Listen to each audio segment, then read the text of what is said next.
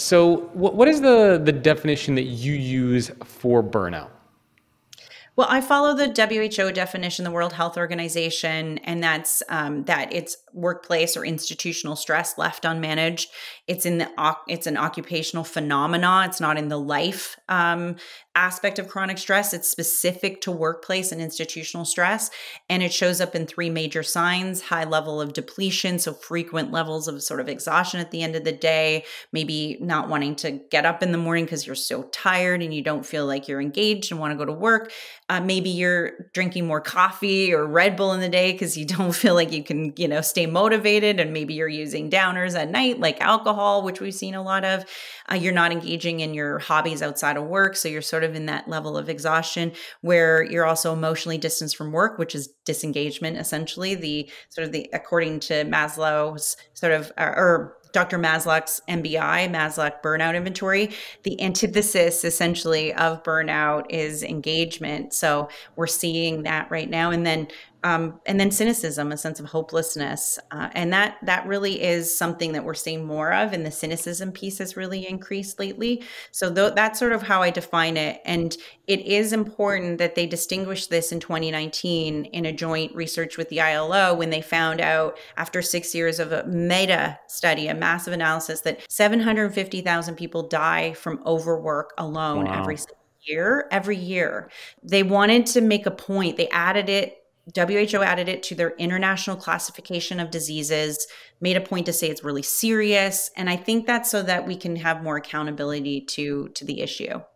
Yeah. So what I wanted to ask you is, burnout's like a real thing because some people, there's some people who are like, oh, burnout is, you're just tired. It's not like a real medical thing. It's just your way of saying that you need a break, but it's actually a real legitimate thing. It's recognized. There are symptoms. There are causes. It's it's a legitimate thing that people go through.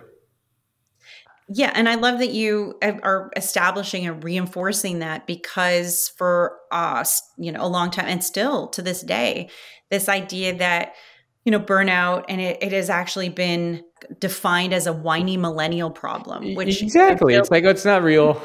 yeah, Walk it off. like I know, and this is Jill Lepore, someone that's really well established writing this, and then the New Yorker. Like these are people that are saying that we trust that it's just whiny millennials, and it's and even just saying like we don't have religion anymore, and this is why we're burning out. I mean, just really kind of wacky things about this serious, very serious syndrome that is caused by root causes like overwork, Yeah. systemic discrimination, lack of fairness, lack of community, like all of these things that are very seriously contributing to it. And so I think what we need to understand, especially in Sweden, they call it extreme exhaustion disorder, and it can lead to PTSD, chronic illness, suicide. I mean, that's why we need to, when we finally started talking about mental illness, it was really helpful. And I think burnout is just this next wave of that.